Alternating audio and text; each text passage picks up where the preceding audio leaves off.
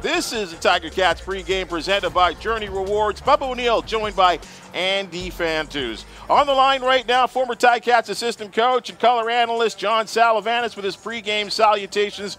Coach Sal, thanks for joining us.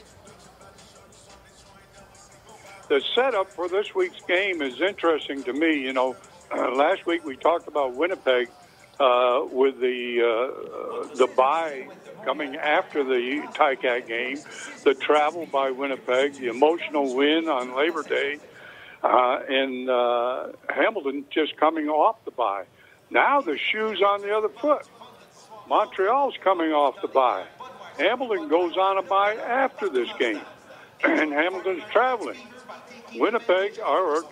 Montreal will be at home for the fourth straight game.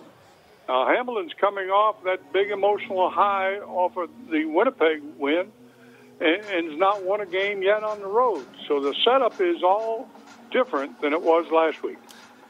Can you put that into terms that maybe some of our listeners might understand? What does that mean, all those setups that you just talked about? Well, when we talk about a team that's getting ready to go into a bye week, they generally are not as efficient on the field as normal. And when you're coming off a big emotional win, you sometimes have a letdown the next time around. And so what we're saying is here's a huge game for both Montreal and Hamilton. And Montreal has the edge because they're coming off a bye. They're at home. Hamilton has to travel to Montreal. Montreal's played 4 straight games at home. All of these things weigh on the players and the coaches as the game begins. Thanks, Coach. I appreciate that. The one issue that Hamilton has had against Montreal this year is the fourth quarter scoring. They've been outscored 22-3 in their 2 games in the fourth quarter. Now, we go back to last week and a little different setup, and even though Hamilton was outscored 14-7 in the fourth quarter, to me, the most impressive part about last week's win was that long almost 8-minute drive to seal the win in the fourth.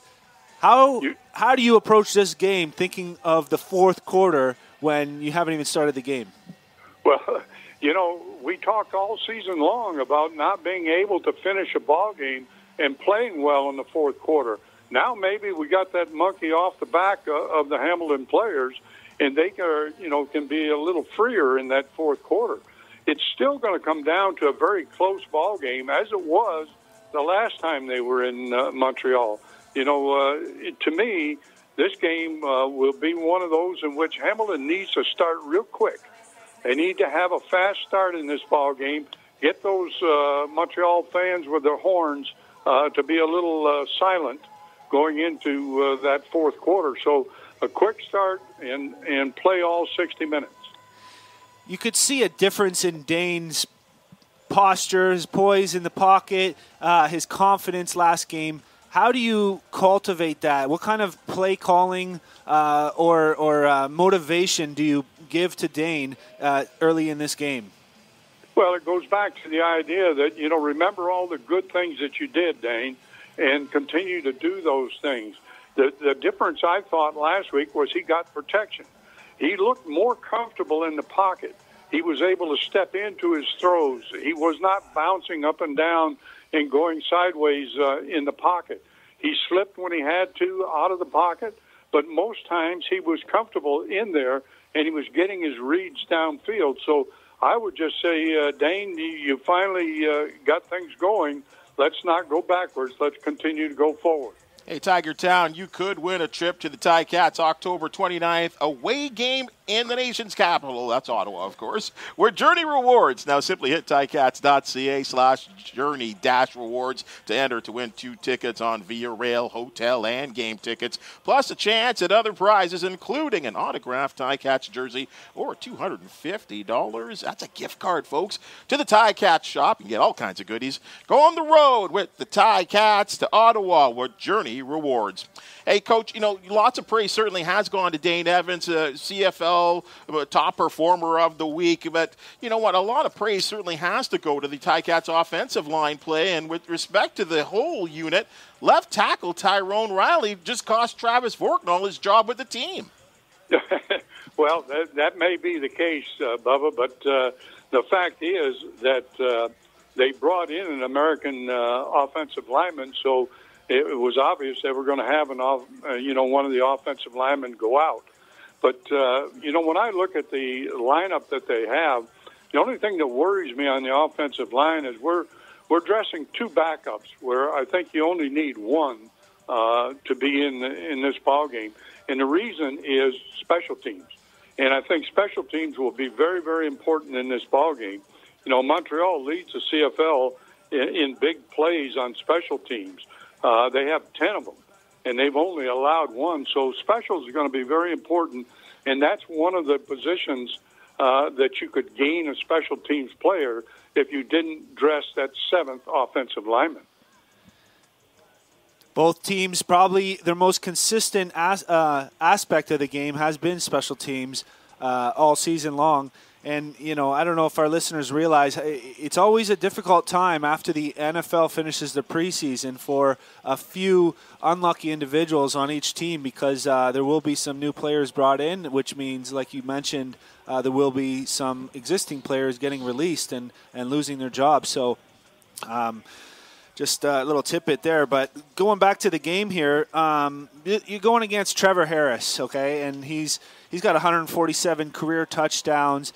He's the kind of guy who loves doing pre-snap reads and knows where he's going with the football most of the time before the snap. How do you scheme against him?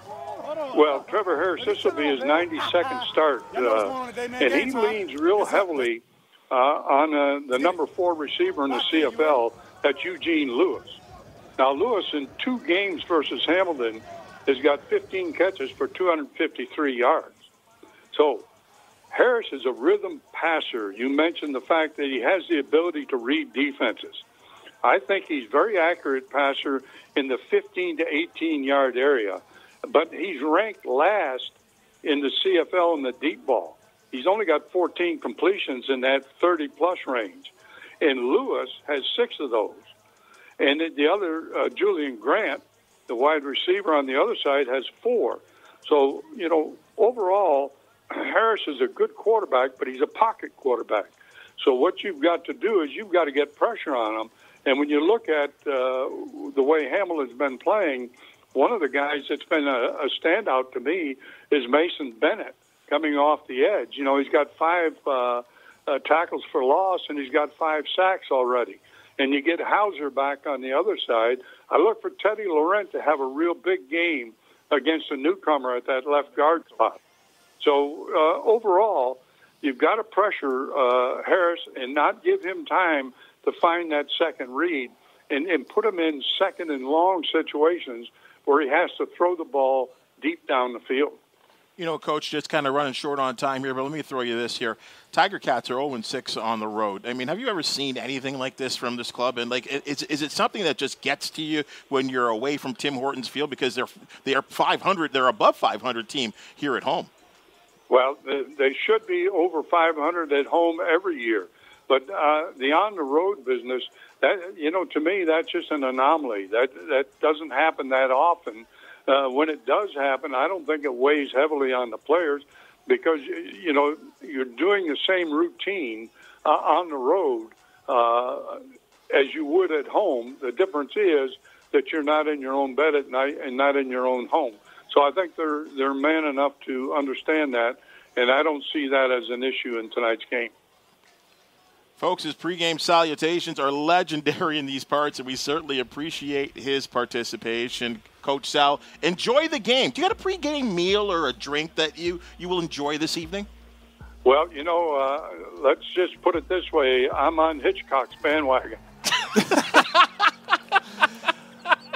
We'll find out what he's serving up in a little bit later in the show. Appreciate it, Coach. All right, good talking to you guys.